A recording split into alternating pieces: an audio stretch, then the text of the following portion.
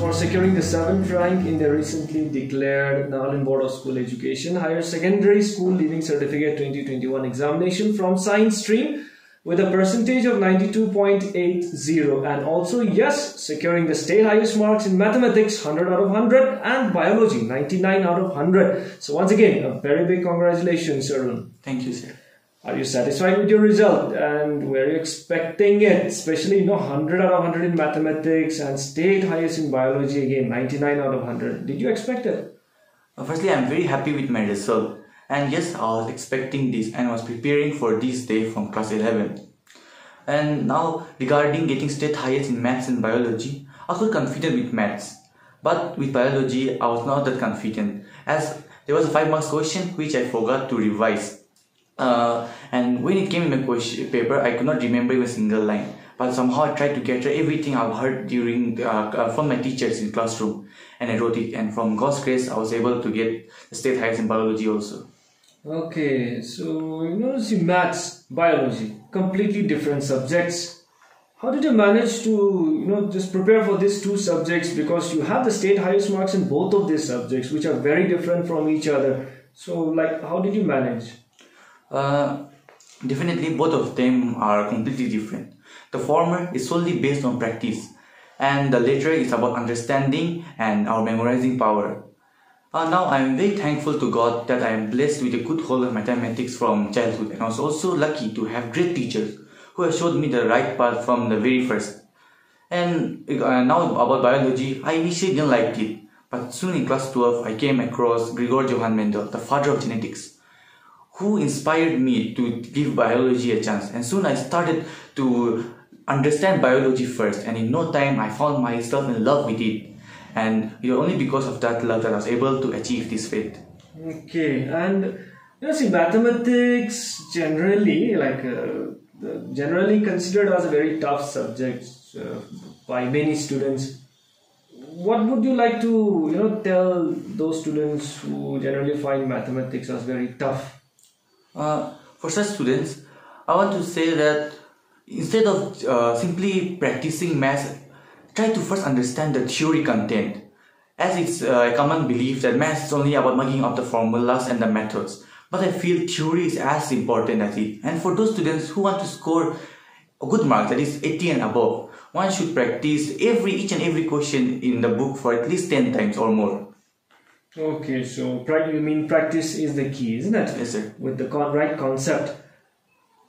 Mathematics paper again, generally, yes, many of us come up with one problem, that is time shortage, especially while writing down the mathematics paper. It seems like 3 hours is not enough. But how did you manage your time? Because you have achieved 100 out of 100 in mathematics, so how did you manage your time?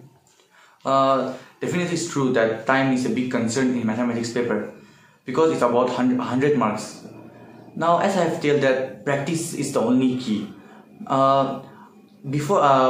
I went to the exam hall, I first attended the MCQs, and soon after I went for a 6 marks question and started going from backwards. I got the big fishes first and then went for the small ones.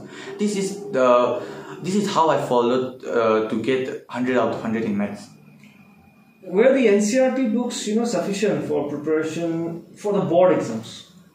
Yes, for the board exam, NCERT is sufficient. But if you want to appear at competition exams like JEE, then you will have to refer other books. When you had doubts, because we did not have any classes, offline classes, and also especially last year, when you had all the doubts and all, how did you clarify your doubts? Now, whenever I had doubts, I would directly consult my teachers, and they would always help me in the shortest period of time. Moreover, I prepared handwritten notes in the starting of the year, so that the later part of the year, whenever I forget something, I can always refer my own handwriting and in my own words. Okay, so notes are also very important, isn't it? Yes, sir. See, we all hear, honestly speaking, we all hear about challenges and basically financial problems. Many use this as an excuse, but how did you manage to push through all these challenges? Now, I feel that challenges and financial problems can never set a person back. Moreover, they are the ones who pushes us to dream bigger and achieve those things. Now, I was not born with a silver spoon. My father runs a pawn shop and my mother is a housewife. But even though they work really hard to fulfill all my needs and wants so that I don't deviate my attention from studies, it is only because of those challenges that inspires me to work harder each and every day and to pay off my parents by completing their needs and wants as they have done it to me. And it is only because of those hardships and hard times that I have achieved this feat. That's really inspiring of you. How did you manage to remain focused, especially again, as I repeat, last year during the pandemic, no classes? So how did you maintain your focus? How did you manage to remain so focused? As we all know the problems of last year when online education was the only form. So I tried to combine it with a traditional form. I set my online studies timing from 8 to 12 as in classroom so that I can have a complete use of the 24 hours I have. I started at 8 o'clock and like our normal routine, I take breaks for 10 minutes and half an hour, and as soon as it's done, I started having self-study and completing my homeworks. So you remain focused by just following the usual routine, so that's really unique of you. Did technology come to your help? Did it help you? Definitely, technology really helped me. Initially, I was quite new with technology. I was not a geek with technology, but it was because of our teachers who initiated taking online classes on a regular basis. And it was only because of them that I became familiar with technology and came to know about its advantages. So yes, it's only because of technologies that the COVID pandemic was not a complete loss. So were you confident, especially after the mathematics exams, that you will get 100 out of 100? Yes, definitely. I was quite confident with mathematics paper. As soon as I saw the question, I was very happy and I completed my exam in about 2 hours and I had rechecked my papers 5 times. So I was quite confident on getting good marks. Definitely, you had absolutely no shortage of time. What was your daily study routine, basically throughout the whole year? Like I have said, I maintained those 6 hours of study continuously. Okay. And in the initial parts of the year, I didn't study for so long. I studied about self-study for 2 hours or 3 hours. But as December struck, I came to self-realization that I had a lot of portions left. And then I started to study for about 10 hours a day. Okay, so thank you. And see, of course, you deserve all the credit. But who would you like to thank? Of course, it's all because of your dedication and hard work. But besides that, who would you like to give the credit for your success also? The credit for my success goes to my parents and teachers.